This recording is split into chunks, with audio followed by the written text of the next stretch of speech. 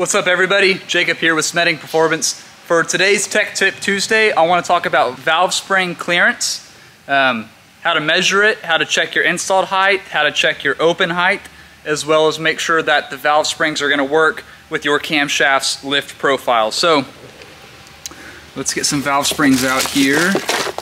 These are a set of Manley LS dual valve springs, but this process will work regardless of if it's it doesn't matter what valve spring it is, this setup will work. So let me go ahead and get some of this stuff unpacked. The cylinder heads I'm going to use today to demonstrate this on are our new Smetting 275cc 15 degree LS3 cylinder head. These are actually factory casting heads that we use, and then we run them through our CNC machines. This is a port that we feel like is the best all-around setup. They will include hollow stem intake valves and the very lightweight exhaust valves. Whenever you can lighten up the valve side of the rocker arm, it's going to help your RPM. It's going to help stability at RPM. That way your valve spring has to work less because it has less weight that it's trying to control and move around. So let me get this stuff unboxed and then we'll continue. Okay, whenever we are talking about valve springs, there's four main components to the equation. Starting with the spring cup or locator, as they're called. This dude's job is basically provide a hardened surface for the spring to ride on instead of the soft aluminum, and as well locate the spring to the valve guide so that way the spring is perfectly centered over the valve stem and not swinging around or moving inside the head. So you'll see that this locator, the outer diameter of that step fits the inner spring very tightly, and then this hole will fit very nicely around the valve guide. So these come in different thicknesses. They come with inner locators or outer locators. An outer locator will look like this, and it does the same thing, but instead it locates the outer step of the valve spring. So then we have the actual spring itself. I'm not going to get too much into tech on these. We'll do that for another video, but long story short, you have singles, duals, triples, even the single springs. You'll have a straight single where both sides are the same diameter. You'll have a beehive and you'll have a conical, but we'll talk more about the differences of those later. Then moving up, we have the retainer. Same thing. This has certain machined steps, again, to help locate everything and keep everything nice and centered on the valve. We want to reduce harmonics. These ones happen to be titanium retainers, so they're extremely lightweight and strong. And then we have our keepers or locks. And basically all these need to do is hold everything together. A lot of people think that this little groove in there is what physically holds the valve spring onto the valve. You can see that receiving groove. However, that groove is no more than a locator. What actually holds everything together is this machined angle on the side there. So you can see that basically this is all going to get wedged inside of that retainer under the spring pressure, and it's going to make basically a friction wedge to hold everything together. That locator does not actually take the abuse. On really high pressure spring setups, you'll see that degree start laying back. I've got some, for example. So these are really small, lightweight LS 8 degree. So that angle right there is 8 degrees. These are a big block Chevy 10 degree. A little more aggressive angle of attack. Hold everything together nicely. So those are the valve spring components. These are our cylinder heads. Let's get the head down, and we'll start with the intake valve. So we'll just pop it in one of these holes. Really nice fit. Alright, then to check, first thing we need to check is the installed height of this spring in this assembly. So with no shims to start with, we'll drop in our locator, and again you can see how it perfectly fits around that valve guide. There's very little play right there. We'll drop our retainer, and then I'll need to switch you guys to the tripod for the rest of this. Okay, so again, we have our retainer. Put the retainer down, take your locks, locate them in the groove, and then we'll pull the retainer up around everything. So basically this is how it would be assembled, except for we don't have that spring in there because we need to measure the installed height. These are called snap gauges. They're super convenient for finding diameters of certain objects really quick and easy. They have a little release down here on the bottom. So anyways, let's compress this down.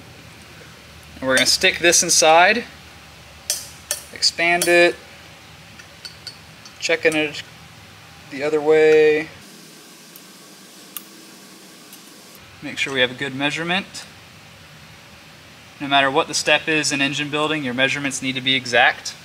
So now, the diameter of these two little anvils is the exact distance between that locator and the top of that retainer. Then we'll just make ourselves life easy, take a set of calipers, and you can see we have an installed height of about 1.82. Now we'll take our assembly, we'll steal a couple parts, we just need the locator. You don't want to put the spring by itself in a spring press because, again, this inner spring is a lot shorter than the outer spring, and that has a different step right here, so its installed height is going to be slightly different than the outer's. Anyways, now we'll move over to the valve spring vise. Here we are at the pressure checker, vise, whatever you want to call it. We'll put our valve spring inside, and what I'm going to do is I'm going to set this ridge right here on the flat part of the spring sticking out of the retainer, and I'm going to compress this vise until the bottom of my caliper hits this floor right here.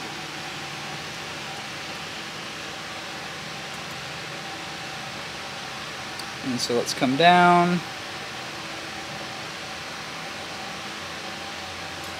So on the seat, these springs have about 160 pounds of pressure. Now let's go back to our lift of 628.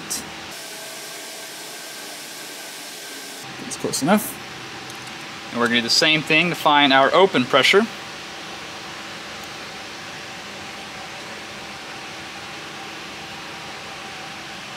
Which comes in right at 400 pounds. Now, to check our coil bind clearance, let's go ahead and zero it out at full lift.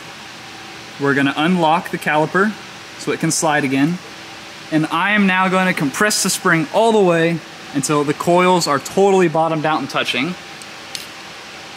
And I'm going to repeat. Alright, lock it down. And our coil bind clearance is 71 thou. That's perfect for this engine, perfect for this setup. I love the pressures that this spring is going to have with our cam. With these really lightweight valves, it's more than enough pressure to control the RPM, especially with our cam lobe.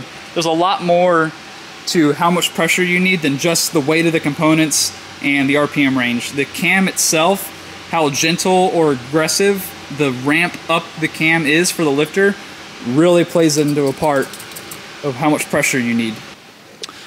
Okay, there you go. That's kind of the quick, easy way that I use to check my valve spring coil bind clearance. Make sure you consult with the camshaft people or your valve spring people that you're working with to determine how much coil bind clearance they want. Every application is going to be different. If it's a really mild stock, small block 350 that has a truck cam in it, doesn't really matter. We'll run anything from 80 to 200 thou clearance.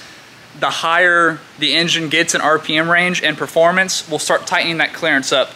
In extreme RPM applications, I'm talking 10,000, 9,000, just pushing it on a push rod motor, we'll actually start tightening up our clearance. I would rather see, instead of 70 thou, I would tighten it up to maybe even 10 to 20. And that's because as that valve spring gets closer and closer to coil bind, it's going to start dampening and removing all of the resonance and crazy harmonics that are happening. However, for a street strip 7,500 RPM LS3 combination, I'm more than happy with 70 thou again. That stuff's really only for high-end engines that, those valve springs are going to get replaced after every other pass, or very frequently, more than you and I ever would want to replace stuff. But anyways, that's kind of a wrap for this week's Tech Tip Tuesday. Let me know in the comments below if there's anything that you want to see me talk about in the future, and I'll see you guys later.